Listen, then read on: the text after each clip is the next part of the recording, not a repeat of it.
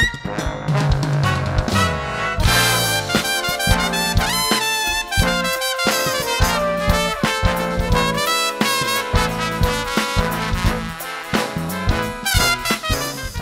and welcome. You're watching a Windworks subscriber update video by mysterytomastery.com, and the title of today's video is Exploring the Psychology and Process of Practice and Performance, featuring trumpet and performance psychology guru Mark Bain of the Tasmanian Symphony Orchestra and yours truly, Greg Spence. Check this out. Many people struggle today to improve on the trumpet, and this is because they misunderstand how the instrument works and don't know what or how to practice effectively. Most methods just offer more and more exercises, and this is where they fall short. They fail to uncover the real problems. Luckily, there's a way to get far better results, and it's much faster than I actually ever thought possible. The amazing Windworks course helped me to improve much faster than other methods by revealing the flaws in my belief systems and my approach to brass playing. With just a few drills and exercises a day, I felt my mind and body change like never before, and my playing was freer and easier than I could ever imagine. It works by eliminating inefficient playing habits and providing a structured and achievable program suitable for players of all standards. Simply go to mysterytomastery.com. That's mysterytomastery.com and sign up for the Windworks course now. It takes less than a minute, it's free to sign up now, and it'll change your life forever. Click the link in the description below to get started. And the research has shown that if you're more certain in what you're doing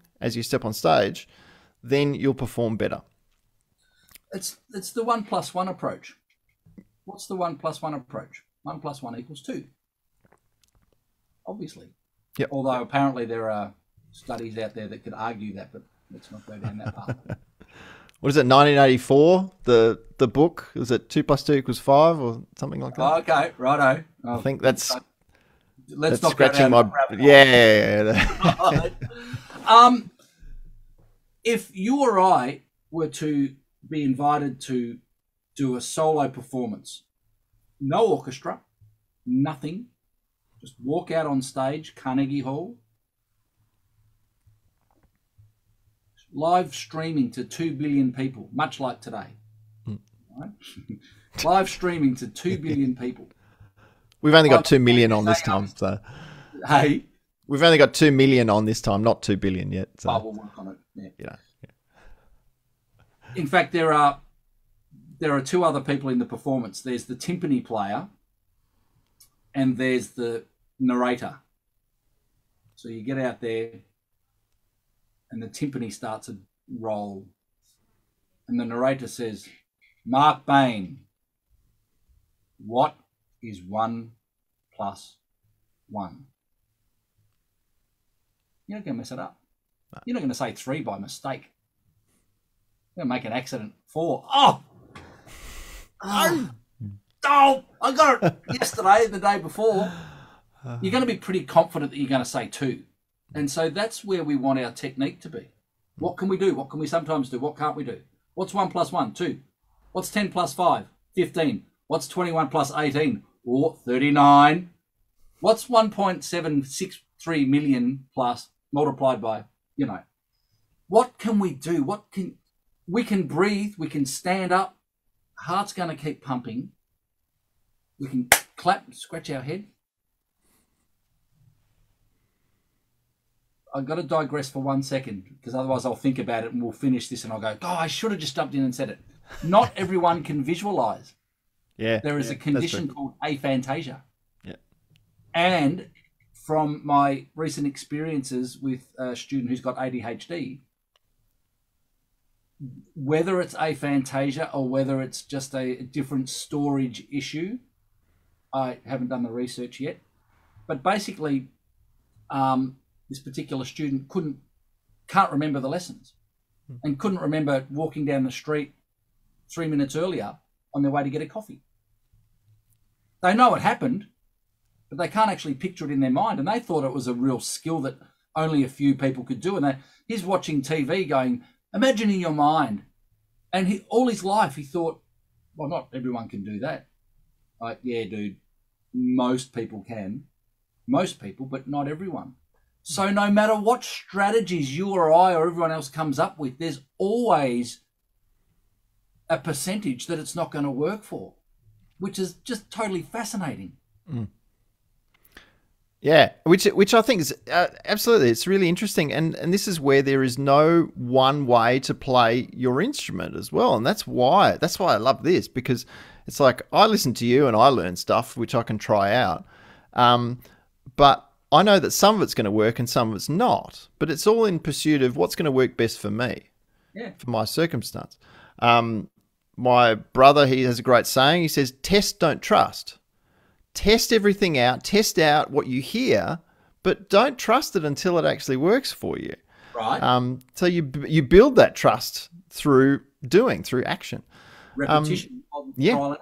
Yeah. Absolutely. So it's really important just to, you hear some of the guru teachers and you just go, well, if they say it, it has to work. And it's like, well, no, it works for some. It may not work for you. And it works sometimes in a certain circumstance and sometimes not. So it's a really testing. And this is where testing things out in pursuit of finding out if it works will mean that you make lots of errors along the way. And that's where we're coming back to that sort of stuff. And it's like, I like to think of the practice room as like have you seen those old movies, like Frankenstein movies with like a crazy scientist with all the test tubes and everything around? I think of the practice room kind of like that. Yeah. And you're getting these different concoctions together and mixing it together, seeing if it makes a potion, and some of it blows up and some of it works. But the idea is that you're testing things out and exploring and being curious to try and find out what works for you. Absolutely. You have to. Yeah. Got to think outside the box. Totally. Find what works for you. I spent years and years trying to replicate what I was being taught. And it wasn't from lack of time, lack of love, dedication, but I was not getting where I wanted to get to with my playing, to the point where I was about to give up. And it got to the point where I can't just keep doing exercises, as you alluded to before. And I've done a video called, Good Days, Bad Days. The exercises are the assessment. You learn in between attempts. Yep. What went wrong? What went right? How did that feel? We play by feel. We play by feel. Oh, how'd you go today? Oh, I felt terrible. I was fighting the horn. I really struggled. Felt great. And it doesn't matter whether you're a swimmer, a golfer, whatever. You're going to have days that feel bad, days that feel good. So you got to expect when you get on stage and go, I remember doing this when I was working 8 days a week, in Melbourne, in my height of my performing career. Okay, it's going to be one of those days. You get down, you've done your preparation, and you sit there and you start playing. And you might have been up all night the night before, playing and busting your face, teaching all day at a school, whatever you've been doing. And you get to the gig and it just feels horrible. What do? Panic? There's only one reality. My chops feel terrible. I'm tired of this or that. Use the chops that you've got. Get through the gig. Think musically. Get that musical message out. And the more you're concerned fighting against what the body's doing, the better the result. Yeah, there's been a lot of research actually into that sort of areas. That when things start feeling or not going so well, we start to internalize our focus and we start to think, try to manipulate your face or try to squeeze and do sorts of things. Whereas in terms of learning and performance, so the research has shown that if we can have a focus of attention outside of our body, so if you can think that your sound, hear the sound in your head and where it's going in the hall, so you can think that your sound is going to the back row of the seats, then you get out of your own way. You stop trying to control and micromanage everything, and you just hear the sound where it's going, and your body aligns to that. Right. And yeah, so it's I think I sent you a few videos of that as well, Greg, and it's fascinating research. And I do this with my students. It's like I see them worrying about, my chops aren't feeling good, or I'm not really breathing well. And it's like, okay, where's your sound going? What point on the wall are you aiming for? That's all you need to think about. Play. And then all of a sudden it's like, boom, out it comes. Because the conscious mind gets in the way of the subconscious wiring. And the conscious mind's the powerful part. It's our best friend and it's our worst enemy, right? If we learn how to get along with it properly, engage it when we need to, disengage it when we don't need to. The conscious mind is for learning, for reprogramming the subconscious. The subconscious is the motor skills. Get the heck out of the way when it's time to deliver and let it do its thing. That's really tough to do. Roger Federer, trust your practice, right? But if you've got doubt, oh, I don't know about this note, I don't know, tick tick tick tick tick, wheels turning, you're compromising the skills that you've developed from the conscious mind. This is wicked cycle, and that's just technically speaking. And then of course the emotions become involved because of the response to the perceived lack of technical ability. Now, of course, if you expect to outplay, I was a comedian, Bill Cosby, it's a shame to have to go, oh, Bill Cosby, but he goes, if I can't jump my own height, high jump, why can't I jump 1 inch above my own height? You know, there's a reality of going, don't expect to be able to do something you've never been able to do before during a performance. That's a bit silly, right? But if you go, okay, well, we'll just see what happens. What does it sound like? Put the sound there. The less your conscious mind is in the way, the higher the likelihood of success. And that external, after watching the videos that you sent, please, people, if you're watching this, friend Mark, and go and check out all of his material, please. I'm like, because I do that external focus thing occasionally. I'm very visual about, I just want to see the ball fly that way. And if it goes that way into the trees, which it does, and that way into the lake, which it does, and I do it all the time. And unlike most people, I'll stand there and hit 7 balls into a lake. That's a true story, one after the other. Best way to learn. I don't care. You're frustrated in a healthy way, not a negative, angry. We've got to learn how to harness frustration. Andrew Huberman. Yeah. But anyway, if you don't know who Andrew Huberman is, please check out his podcast. Oh, check him out. His podcast is amazing. Some episodes go for 3 hours though, but you know it's chock full of amazing stuff. He's so good, so good. I listen to him. So I after watching yours, I'm like, okay, what's the role of the club head when I'm playing golf? What does it do? It needs to go around that way and come through that way. Focus on the club head. There's no body. There's just what's the club head doing? I want the club head to go roop, roop, and it'll pick the ball up on the way through and hopefully send it on its way. So you focus on that and get the mind, the conscious mind that you've been utilizing to train these real deep skills. We've done that. We've sent the invitations out. Now let's see what happens. And so you turn that off and go, oh, club head. Vroom. Amazing when you let go of all these little things in the body.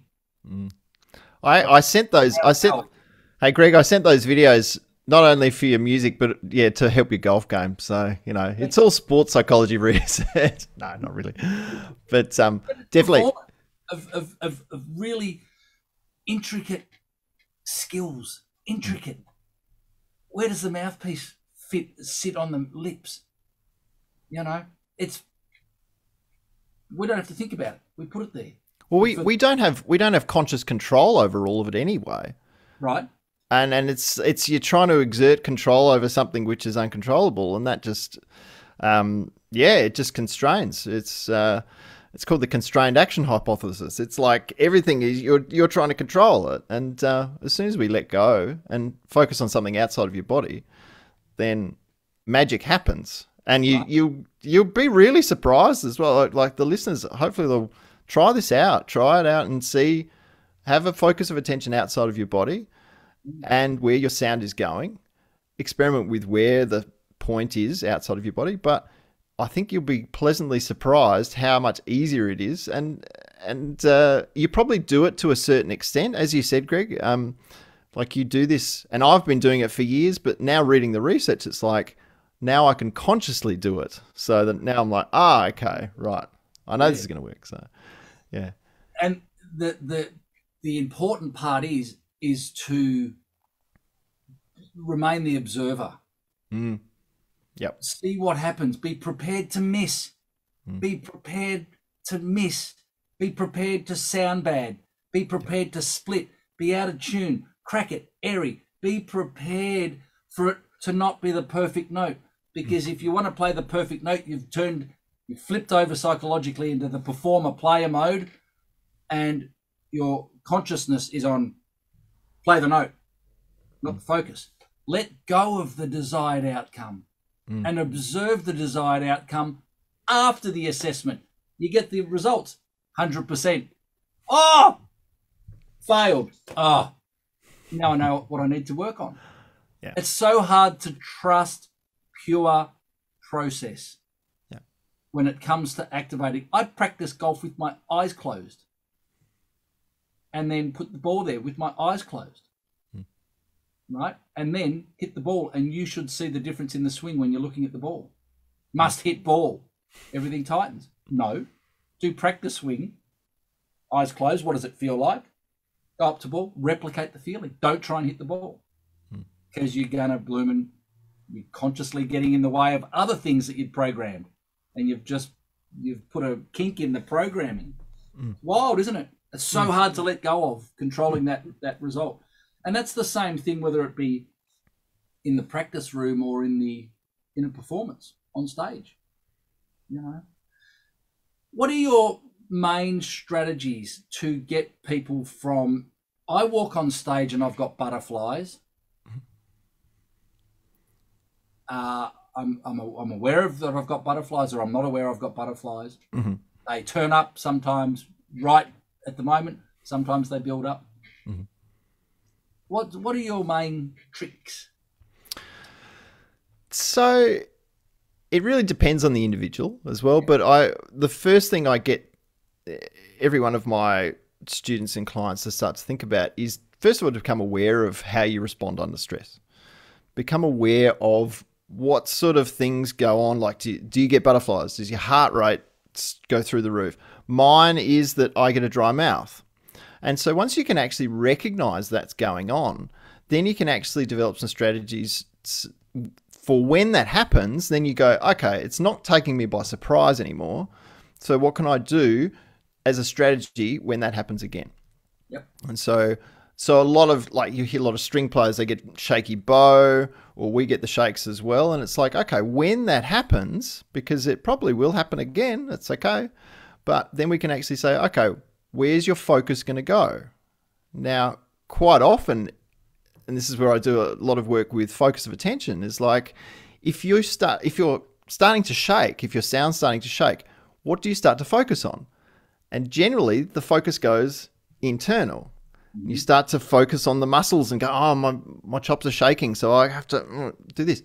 Whereas then it's about, my focus needs to be externally, outside of my body, and listening to the sound that I'm producing, and also the character and the emotion, the effects that I want to create. Now, that's easier said than done. But the idea is that you're recognizing and being an observer of your experience. So you're observing what's going on, right, observing your body and observing those reactions. And then you're observing where your focus is going. And then you're diverting your focus onto the thing that's most important, onto the task at hand. Yeah. So it's really, like, I do a lot with mindfulness and meditation sort of stuff in order so that we can become more observant of what we actually experience on stage. Sure. And then you're living at cause, you're living more proactively, or you're playing more proactively rather than effect. You're not being to the effect of everything going on around you. You're not just reacting and, getting thrown around in the waves. It's just like, no, okay, you can make conscious choices. Yeah. I haven't read it, but we have just got a message here from one of my most dear friends, playing colleagues for many, many years. He's psychic. He doesn't realize he's psychic, but he is. Because he knew what I was going to do when I was playing before I knew. He was second trumpet player on Dancing with the Stars, one of Australia's great trumpet players, Mr. Shane Gillard. Shane, thanks for the comment here. Hi, Shane. I hope you haven't called us names, because I haven't. Here we go. The fear of a catastrophic performance has definitely been a trigger for performance anxiety. I've found it helpful to examine the logic of those thoughts, and logic and reality can be put in the same little basket. The answer for me has been to identify that I have done the work in the practice room. I told you, this guy's an absolute genius.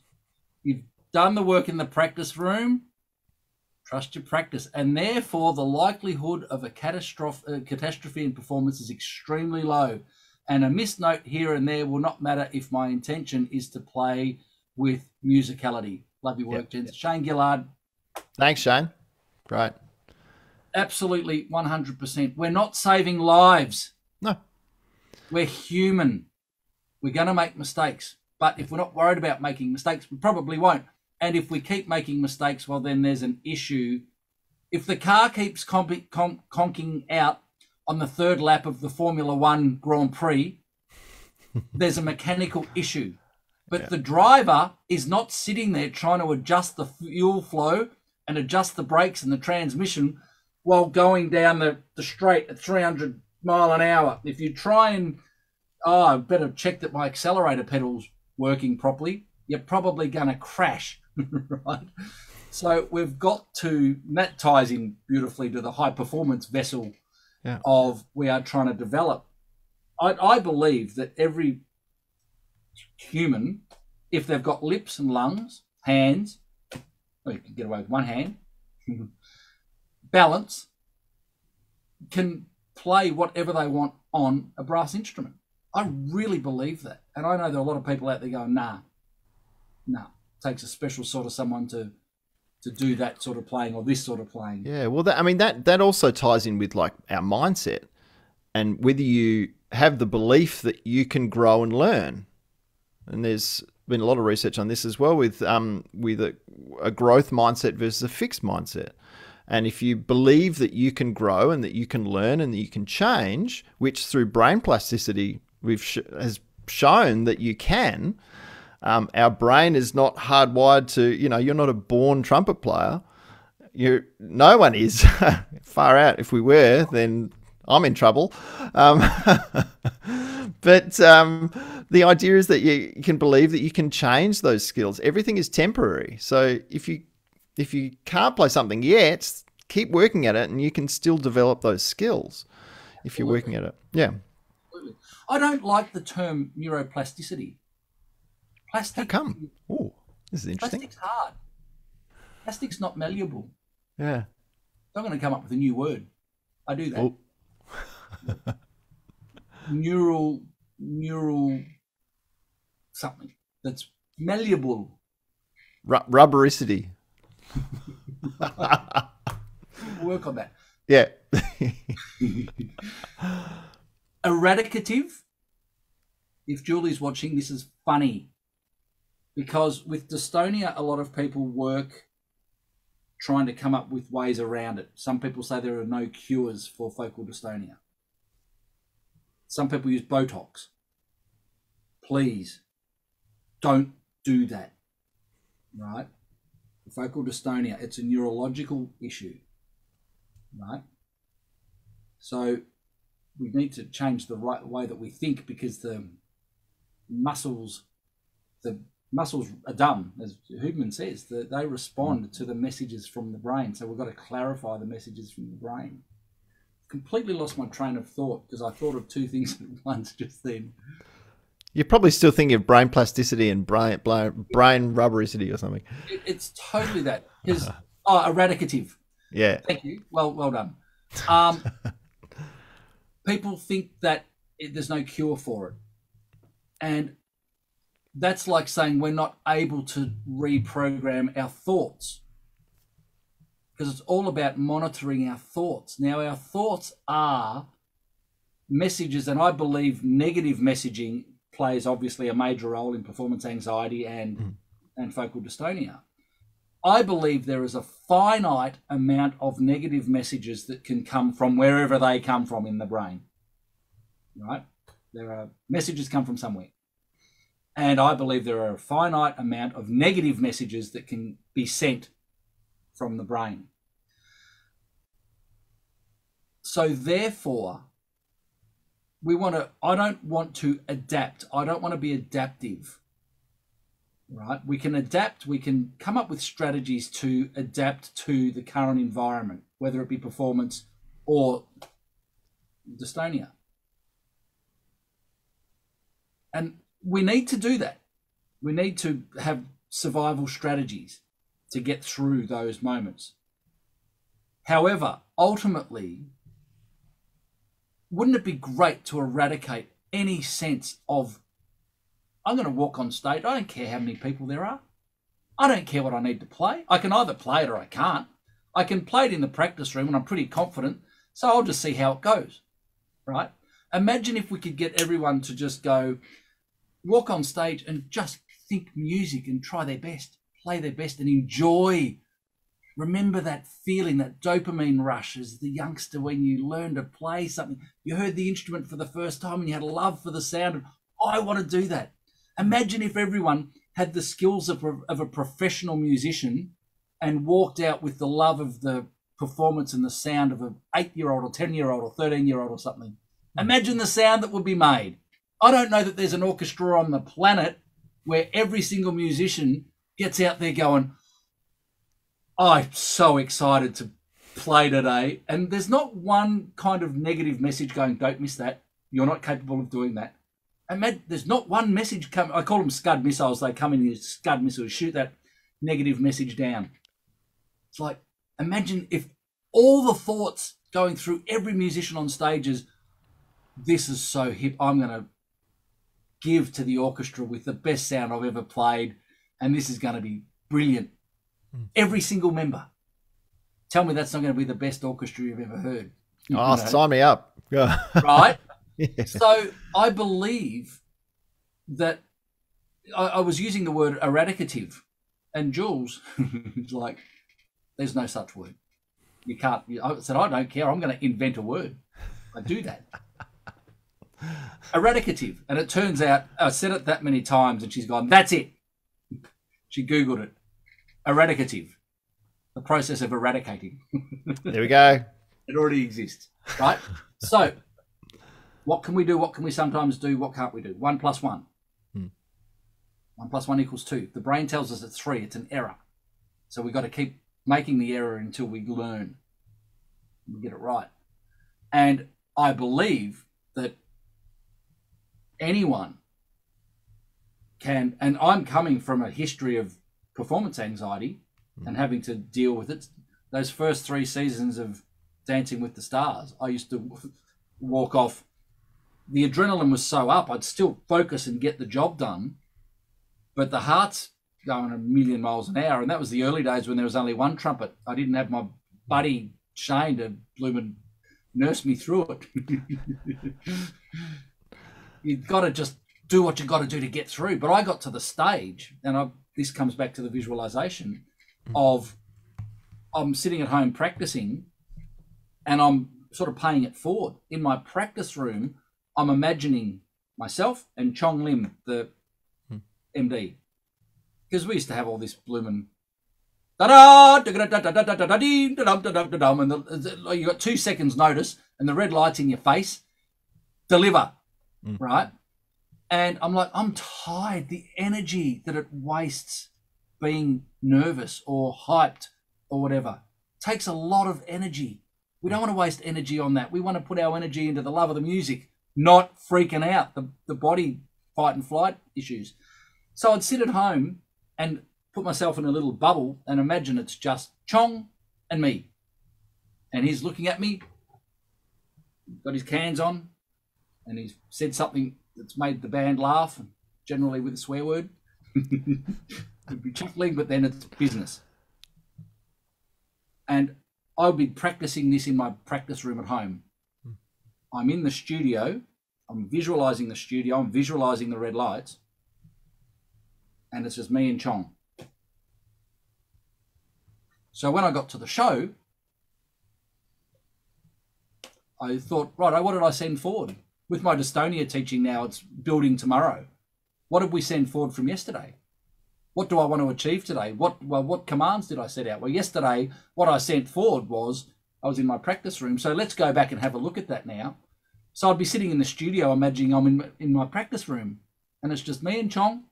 red light's on, countdown, and play. And I'd replicate what I did in the practice room.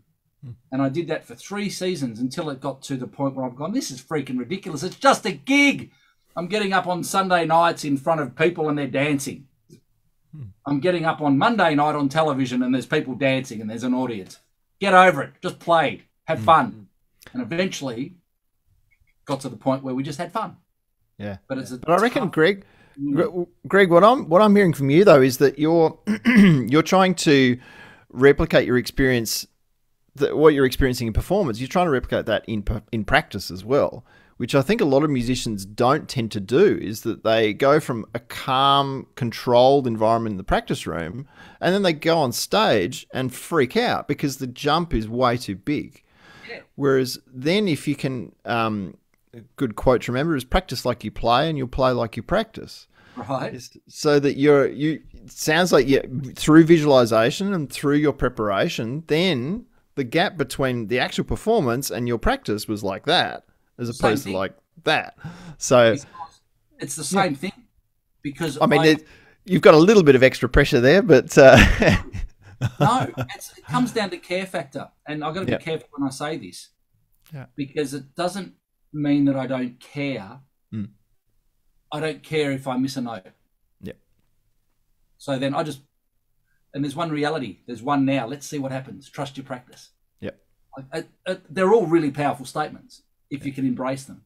Yep. And so I'll try to make them exactly the same. Hal Gelper, famous piano player with all the jazz greats, he calls it chaos. And when he was talking about the chaos, he was talking more about the sound environment, where we practice at home and you can hear yourself and you know what to expect. And then you get on stage and there's amplifiers and singers or percussion section. My brain instantly goes to West Side Story with Melbourne Symphony trying to play the gymnasium scene and Mumbo and 1,000 freaking percussionists behind me. I couldn't hear a note that I was playing, right?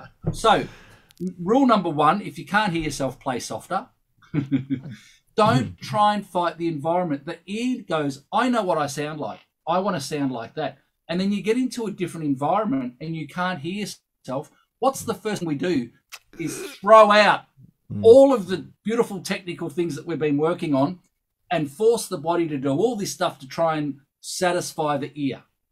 You cannot fight the environment.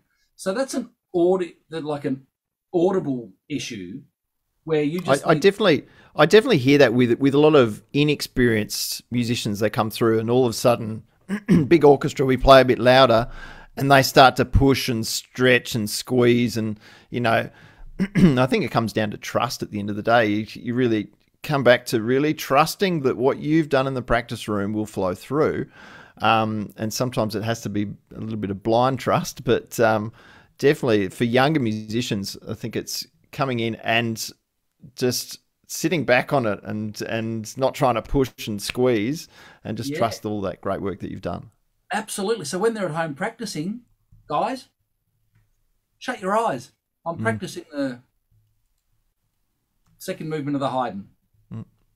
What does it feel like?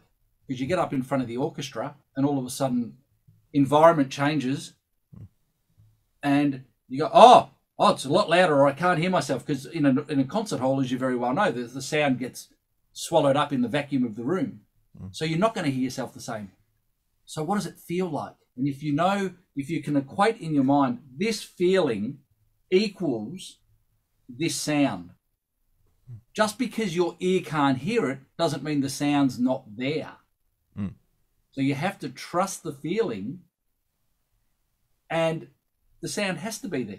Because it's not like your instrument's not working.